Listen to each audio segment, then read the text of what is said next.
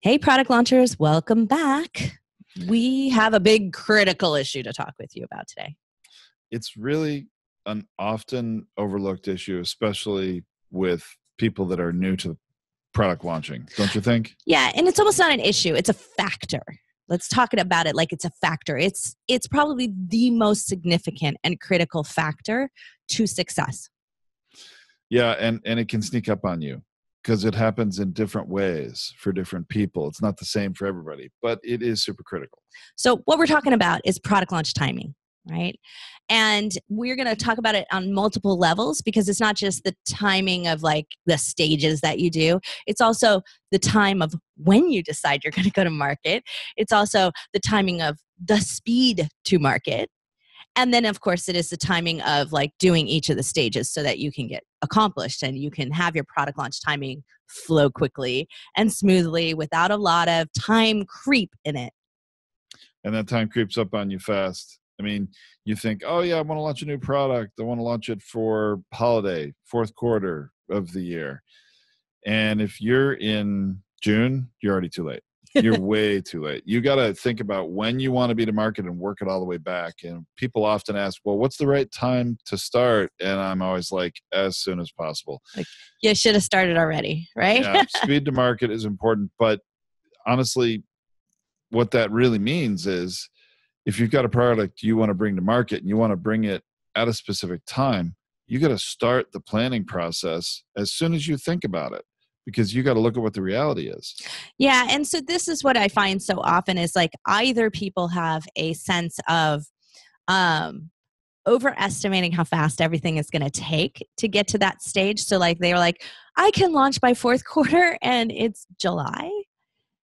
Yeah, not going to happen because there's a whole bunch of other factors that you have nothing to do with, like, oh, there's tons of packages flowing through Amazon in October and November, and the amount of time you thought you could get into the warehouse within 24 hours doesn't work like that. If you've listened to Brenda Crimi, you know that it doesn't work like that. And so then you're out 2 weeks, and then you miss all the critical sales, and you overestimated again what you were going to be able to do and accomplish. So like there are little things like that, and then there are big gigantic things that go wrong, and that you think that you're going to go and present to a retail buyer and you're going to be able to get in holiday sales, and you're like, I'm starting in January, I'm good, no problem. But you're walking into Lowe's and you don't know that their timing is 2 years in advance. So you're looking at holiday 2020, not 2019 or 2018. So you're way out. And so these things all are factors, and it's a significant part of the planning process. Yeah, and you know what? There are always exceptions that can be made, like in that example with Lowe's with a buyer. If a buyer really likes your product after they've already experienced it, maybe they've done a test and had some success. If they want to accelerate things or insert things, they may be able to do that. But until you have some traction with them, until you have some history with them, they're not going to go out on a limb and make any exceptions. Yeah, they rarely go out on a limb for something new. It would have to be something that was like in demand and on request, and like they had been looking for it and searching for it to plug a hole that they knew was an opportunity. So you'd have to just be in the right place at the right time. So again, we've talked with Timothy Bush about it, and there's if you haven't seen this, guys, you really need to take a look at it. We have an entire week of episodes that are completely focused on holiday seasonal strategies. We have holiday color trends, holiday design trends. We have Timothy Bush has shared with us seasonal strategies for how to get into retail. Brenda Crimi and I had a great chat about just the planning process to running your first product launch, or running your first time you've launched a product, even if you launched it earlier in the year, which is highly recommended, but how you handle that first season, that first holiday season, because you don't have a sense of how it's going to sell at that seasonal rate yet because you don't have history, right? And these are fabulous episodes. I learned so much from them myself. And so I know these are going to be really powerful, but every time they talk about it, there was something about timing. And Timothy Bush was talking about it in terms of like the overall timing of it is like really sometimes you're making decisions and you don't even have this season's sales to know how it's doing. And that's the way the buyer prefers to work. So you have to be timed perfectly for them. So these are some of the critical planning things that need to happen, right? So you have to have a global understanding of the timing of it, and don't assume that your time is going to trump everybody else's. It just won't work like that. This is really a good case of, if you're launching a product in a different market than you've ever used before or accessed before, or using a different supplier than you've ever bought from before, or it's a different type of product. Maybe it requires a different kind of testing. There's so many different things. You've got to find out what you don't know about that process, because it is going to negatively impact your timing if you make assumptions. You think, oh, sure, I'll find the supplier and then I'll order a sample and that should take about this long. I mean, whatever amount of time that you're originally estimating and you really don't know from experience, I would double that estimate right away. And Right. until you know, and then when you really know and you find out and you get more accurate data, then you can start, adjusting that calendar and figuring it out. But the timing is everything. Now, so this is mostly, Tracy, so far like logistical timing we're talking about. So Just what about planning timing? I would say this is planning timing. And so I do want to mention, before we kind of move on to a different discussion of timing and a different your sort of viewpoint on it, right? That in planning your timing, lots of things go wrong, right? There are lots of hazards, as we talk about constantly in office hours here. There are lots of things that go wrong. And when things go wrong, time creep happens, lengthening of time happens.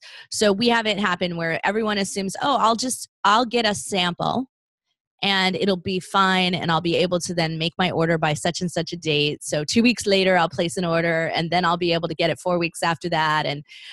And it doesn't work like that. It never has. Look, we are professionals in this. We do this every single day. And I can tell you, even still, I am always like, Tom, you can't tell a customer we're going to have that sample in 2 weeks. It's not going to happen. It's not going to happen, because it never does. It usually takes 3 times as long as you anticipate it is for sampling going back and forth from Asia, because there is time delay in communication. That's one of the pieces why. So like, they ping you, but they don't ping you until late in their day when they realize they don't know whether they should choose this material or that material, and you have to make a choice. So the sample's now on hold. And by the time you get it back to them, it's not until their next day. So now you've lost 36 hours at least. And so these things compound and add up to delays, right? Then you have to, of course, it's done. You've got photographs of it and it looks great and you think it's going to be great, but you still got to get it in. And then when you find one minor change or one problem with it, you now have to have another sample made. So these things go on, and it does take longer than you anticipate it to. And it's great to have this, but I can also tell you that if you rush things through and approve a sample before it's time, because you're like, oh, they'll make these changes, it'll be okay, I'll just place the order anyway, it will be wrong. And then you will have inventory, you will have add costs, and you will be completely off your timeline at that point.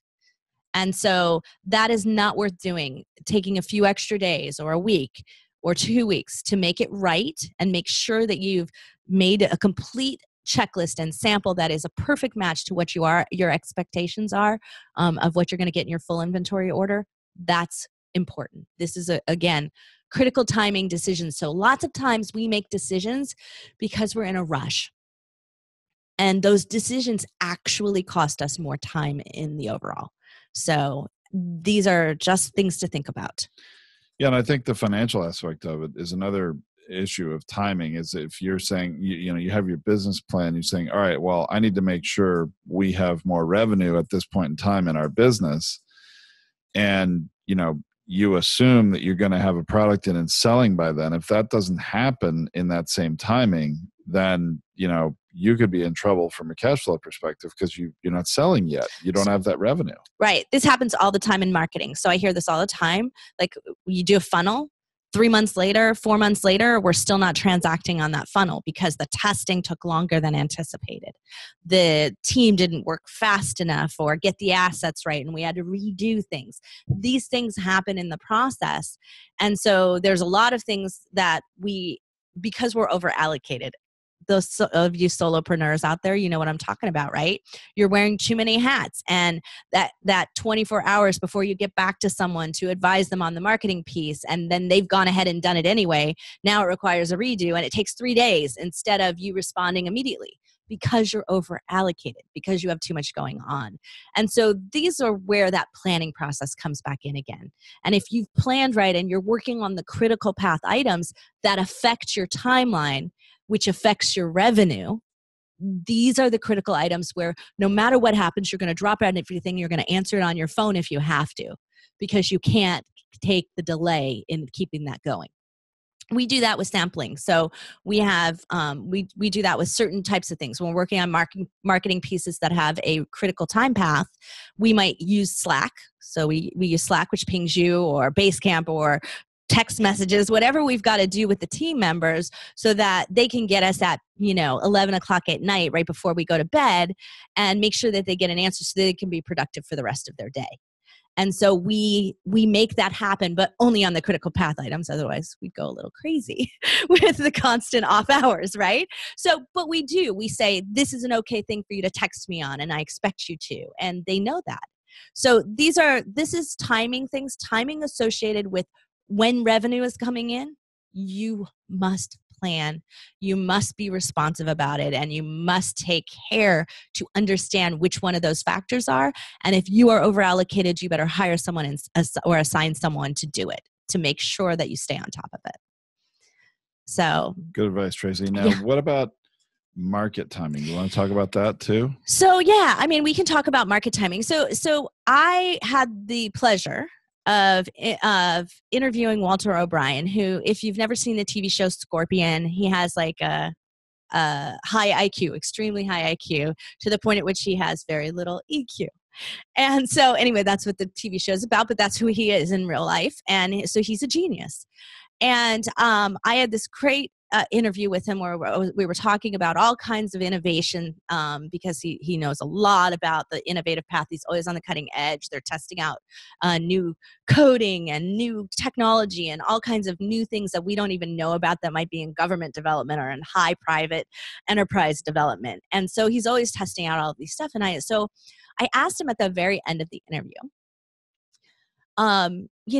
is funding, is resources, or what is the most critical factor to product launch success, or a technology launch success, but essentially launch success of any kind? And he said, timing.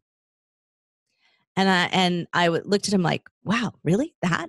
And he said, yes. He said there's two kinds of timing issues: market timing issues. So assuming, because we're in the consumer market, it would be market timing issues, but it could be society timing issues if you were working on some, so like, let's say you came up with something for, to combat, to help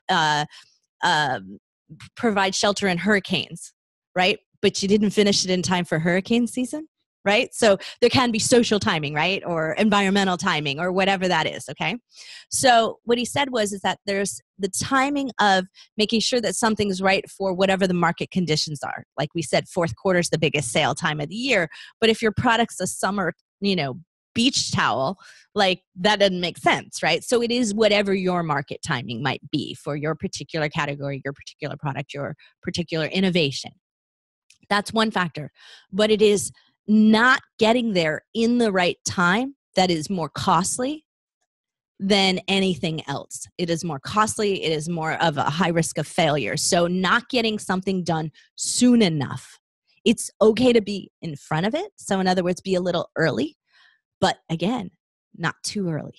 Because if you're the very first entrant, or if you're way too early that you have to educate the market in some kind of innovation or technology, that's just as big a problem as missing the boat and being behind the timeline. So you want to be in the sweet spot of timing. And getting that right is the number one thing. So he has this really cool thing. Walter O'Brien has their Scorpion team, right? They have this really cool thing where they, like, I think it's like It could be about $5,000 or something. Yeah, Where basically you can challenge I them with a remember. question. Now, they won't necessarily take it if they think it's below their skill level or if it's not important to them. But they say basically for $5,000, you can challenge them with like, I have this critical burning question. Can you give me the answer to this or find me a solution for this? And he said, I have yet to get people coming in saying, can you tell me the optimum timing to launch this? He's like, that would be the best question someone should ever ask me, but it's not the question they usually ask me. They usually ask me, how do you solve this? Or like, how do you code that? Or what can you do with this? But if they ask me to calculate the optimum timing for success so that they should decide whether or not they should do something. So to decide not to do something. And I thought, that's brilliant. It is brilliant. So to spend $5,000 to not waste millions Sure. in some cases for high technology or high innovation. Anyway, that kind of market timing, right? That's the timing we're talking about. Yeah. So, and what I think most happens to people is that what we don't understand is like a lot of why we shouldn't do something is calculating the cost of that to ourselves, right? The cost of being late to the game, the cost of being too early to the game. Well, we were talking about another timing aspect from another company just recently, Tracy, you and I, and this company was faced with 10 years ago the option of paying $75,000 in tooling to make a version of their product for a certain market. And they opted not to do that because that was a big investment for them at that time. Right. But then 10 years later, they wish they had done it. And ultimately, since they're still in business, I guess they've been in business 15 years or something, but ultimately their business would have been a lot better off and be at a better revenue place had they made that decision. Now that's I guess an unusual occurrence for it's most the opposite companies. Of what most companies deal with, right? So here's what Tom's kind of mentioning. So what they were faced with was, we spend $75,000 and we can access a certain market area that has lower barriers to entry, meaning that there's not a lot of regulations because they were in a regulated industry. Like they required approval. It might be an area in which you're like FDA approval, or you might need to get government Medicare approval, right? It's kind of like that. And so they could go into this segment that didn't require that, which was going to take them a lot of time and a whole lot of education and paradigm shifting and all kinds of stuff to get that other market going. More valuable market, mind you, but and a shift in an entire industry. So like they really were making a big impact. But that was going to be a harder way to go. But they were early in a startup and they just didn't have the $75,000 to access the simpler market, the easier market to access. Pay for tooling to manufacture their product in a certain material. Right. So it was a material difference between the two products, actually. So yeah. And so it's like kind of having different grades of a product, right? So this lower grade or, but it required more tooling in order to produce it. And so, the interesting part about that is that analyzing that would have been extremely difficult because it wasn't a known market. This was truly an innovative solution. So it was a 50-50. Well, it was a 50-50 choice, right? Yeah. I mean, it's like you could spend the money and still not get traction, and you have to scrape together the money, and he didn't have it. But at the same time, what he didn't calculate was, what if it did take me 10 years and 10 years of almost no to low income before I could get enough traction where I could be successful? And so he was very frank with me, and he said to me that over the 15 years, and he hasn't taken a vacation, he's still not barely making enough money to feed his family and keep afloat. It's just starting to get better, but he's constantly having to reinvest. He just had to invest in a new machine. He has to spend this money now on that tooling because he has to access that market in order to grow where he needs to grow. So all around, he's still at that place. And the question is, hindsight is 2020, but you look back and you go, had he spent it, would he have accelerated it? So instead of 10 extra years, it only took 5. Personally, I think he would have. I think the example that we can look to that's a parallel is, his decision on this 10 years ago and investing $75,000 was to access the youth market. And this is a product that the youth market would continue and want to use through adolescence and into adulthood and into their even professional careers. So think of Apple computers. There's a reason why they make their prices for their computers much, much less if you're an educator or a student, because they want you to get hooked on the product, and then you're going to want to continue to use it through the rest of your life. It's that type of a situation. So the other thing I want to say about this is this company, and we're not really getting into exactly what the product is because that doesn't really matter.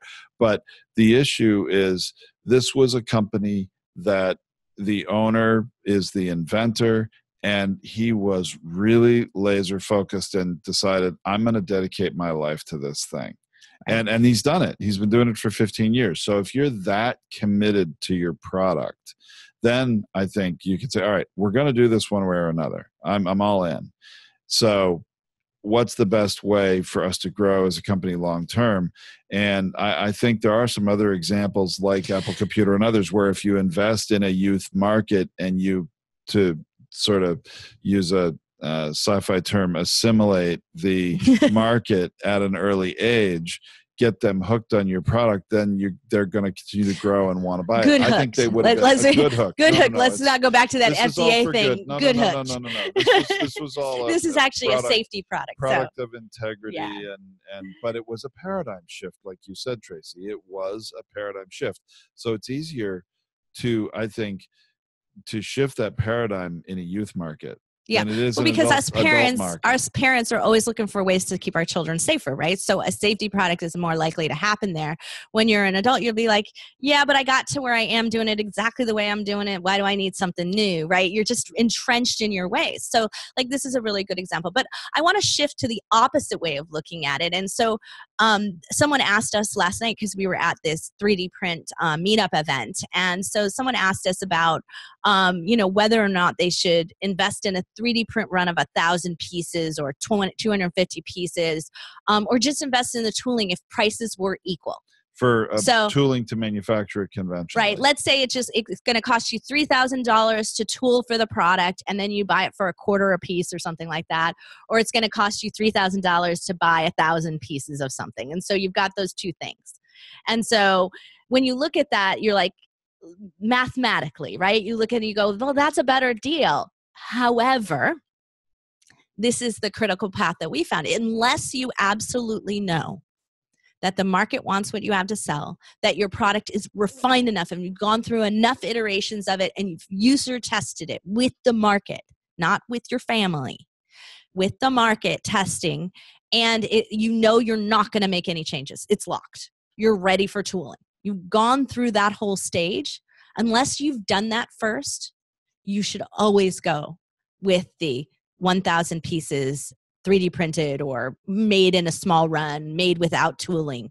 Because when you go to make that run, if you've never done it before, if you've never market tested it before, you are going to learn something you did not imagine. If you had tool for it, you might be stuck and now you have to pay for another tooling. I have seen it done again and again and again.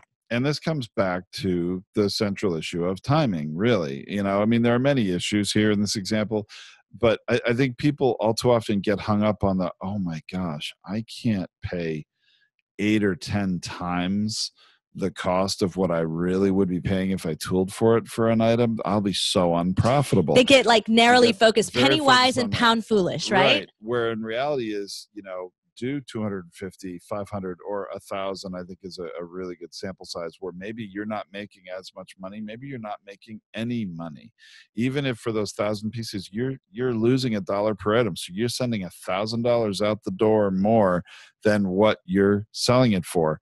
But that actual market proof of whether the product will sell and how quickly it will sell and is it at the right price point, all that information you learn is so valuable to inform what you do next, that it actually accelerates your profit potential and accelerates your path to the market and to better, more profitable sales. So you think that, people get hung up on, I gotta be making money from the start. This doesn't make any sense. Well, I don't agree with that. And you can cause yourself, like Tracy said, a lot more expense and a lot more lost time. And time is money, so you're going to lose even more money than you did thinking that you revisions and tooling for something twice. And lost inventory that's sitting on a shelf that you can't sell because it's all wrong. It's just lost sales, lost time to market with the right item. Yeah. So the critical path that we see is the fastest path that you can accomplish two things. The fastest path that you can find, or the fastest plan that you can find with good estimates, or, making sure that you've like tripled your estimate on the timing, right? So making sure it's still realistic within the market timing. But the fastest path that you can get into market proof plus revenue. So the fastest path to do those two things, even if you have to sacrifice the truly innovative thing that you want to do. So I love the Amazon sellers. Like I know there's lots of people out there who are just like, oh, they are just making knockoff stuff. And, there's a lot of negativity about that. But I love them because they got one thing right. You guys out there who are doing this, you've got the one thing right. If it's not working with the marketplace, throw it out and start something new. And you do it quickly without wasting a ton of money and time. And so when you once you get that right, though, that's where a lot of you Amazon sellers go wrong. You don't take advantage of that and exploit that and use that opportunity to now do something innovative that makes you competitive proof and does all of those things. You don't take advantage of this sweet spot you found, right? You don't exploit that because you don't know what it is, maybe. You don't know what that thing you should make is, what that innovation truly looks like, because it's not, you didn't come from that invention mindset to begin with, right? So that's where I really look at it, as like, that's your opportunity. Your opportunity is to exploit that and make it last as long as possible for you. And when you do that, you make your brand truly valuable. But you've got the formula at the beginning of this quick start. That timing is going to not only be utilized to prove that you have a market, but it's going to give you something to keep selling. So we use this example all the time. And last night we were just faced with this. We were making a decision on our own business. So we're going to bring some microphones in for our podcast clients. And so we're bringing some microphones in, and the supplier came back to us and said, the thing that we wanted to do, which is just, it's kind of a minor change to it, but the thing is going to require what it was $1,000 tooling. $1,000 of a new tooling and fixture. Which is not a problem. Not a big deal. Not a problem. We could totally pay $1,000 for tooling. But it got my mind going, pause. If we're going to tool and make this one minor change, we have a plan for a slightly bigger change that we were going to do down the road. Is it worth it for us to take an extra 30 days to make sure that we've done a little test on that minor change and make sure that that additional change can be incorporated when we do this tooling, so that we could do two things at once, because we have to spend it anyway? And so the flip side of that is that our team in China pushed back on us and said, hey, but you could still buy the other one right now that exists without making your change to it, and you could start selling that one today. And you'd be saving a third of the cost of what we've been buying it for, because we've been doing it in the like high minimum volume but high test, right? And we've already been through that stage. So that was like, of course, that's our model. Why didn't we do that already? So we'll be placing an order initially for one that's not special at all. Doesn't, it'll have our logo on it, but other than that, it's nothing special. Placing the order for that one. It's not ideal. We won't be doing it long term, but it'll bridge that 30 extra days for us to be able to make the changes we really want to make, and we'll spend that tooling dollar once. So we decided to extend a timeline on something, but we still didn't lose our ability to make revenue in the meantime. So these are the thought processes you want to go through, the strategies you want to think through. And when you're faced with this tooling, you're just like, yeah, I'm going to make this change, but I know that 60 days to 90 days later, I'm going to make another change because I had planned to do that in the process. So that doesn't make sense to spend that twice. So extend the time, split the timeline. 60 days, we'll spend the money anyway. And so these are choices that you need to make, but they are strategic market timing choices. They are strategic timeline management. They are strategic get into revenue fast and get market proof fast timing. So product launch timing success depends on a considered plan and strategy to make sure that you are checking all of those boxes on yourself and you're not making a gut reaction to the price of something. A gut reaction or any assumptions, really. Right. You can't make a plan based on your pocketbook, your checkbook balance. You can't make a plan based on that. You're not making smart decisions. You're not making best long-term decisions, and sometimes you're not making the best short-term decisions. We see the flip side happen. Companies get a ton of venture capital in and they make dumb decisions. Yeah, it's not just about, I mean, I think all decisions in business in some ways are checkbook decisions, but it's not just about what's in your checkbook now, I guess is the point, right? Yeah. The decisions you make now will have a bigger impact on your checkbook balance in the future. Right. I find too often that people kick themselves more for not spending the money sooner, that delaying and waiting and spending the money later, and they spend it anyway, but now they've gotten lower revenue because their timing was off. That's usually the biggest critical timing issue that I see happening out there. The other one I hear is that they cycle through too many companies to help them with something. So like they might cycle through 3 or 4 PR firms or marketing firms or experts to help the sales. We see this a lot with sales reps. They'll cycle through 3 or 4 sales reps in a year with no success at all before they find the right one.